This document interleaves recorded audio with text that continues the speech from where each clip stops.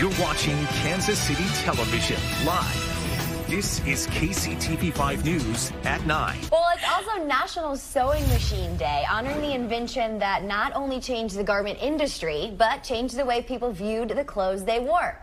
We talked to a historian, and later in the show, we're going to take a deeper look into the history of the sewing machine and some of the impact it had here in Kansas City years back.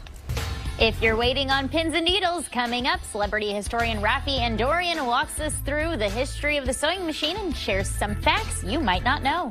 Today, we're celebrating an unsung hero. The wheel, telephone, and the personal computer get all the glory for changing human lives.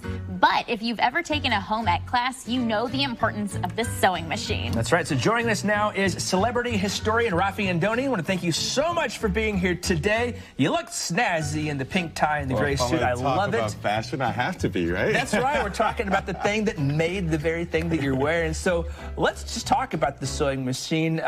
What did people think about this when it, I know this is kind of a silly question, but what did people think about it when it first came out, right? They could make their own clothes. Like many things, you mentioned the computer and these kind of big pieces of technology. There's always going to be different opinions on this sort of thing. So it was split. We're talking over the course of the 19th century, for 1820s, 50s, 1860s, and so on. And what happens is some women are excited about it because the middle class women say, hey, this frees me up because I don't have to spend as much time sewing, right? I can get a year's work of work done in 1 week, as one woman put it.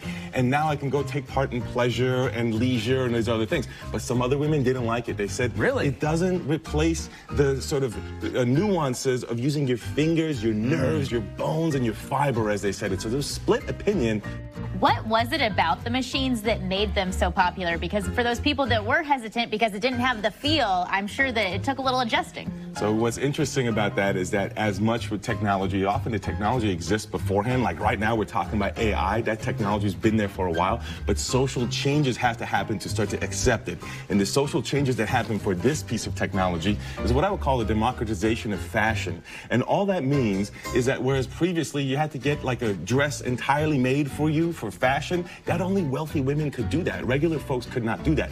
Although that wasn't always the case. As we get into the 20th century, into the middle 20th century, when dresses as a whole became mass-produced as opposed to just the parts, now it was cool to go buy the dress as a whole. It wasn't cool just to get the parts anymore because it's cooler to do what the celebrities do at that point with mass media and follow what they do and get the mass dress that they're wearing on you. So let's talk about some of that mass production of the garments because this played an integral part of the history of Kansas City. We have an entire district dedicated to garments and manufacturing of garments downtown. That's right. So over the course of that 20th century, starting in the 1920s and certainly into the 1980s, you have a major garment district here in Kansas City, one of the largest in the country. They were known for everyday wear. Like blue jeans and stuff too, Blue jeans is a great example of everyday wear, absolutely. In World War II, they're making underwear for soldiers. They're making uniforms for soldiers. Afterwards, you have the blue jeans. You have what's called a house dress, which is casual and mobile enough that you can wear and do things in. You can move around in it, but has some ruffles and some extra kind of sass to it so that you can actually look good while you're doing the work. How relevant is the sewing machine now for families in Kansas City?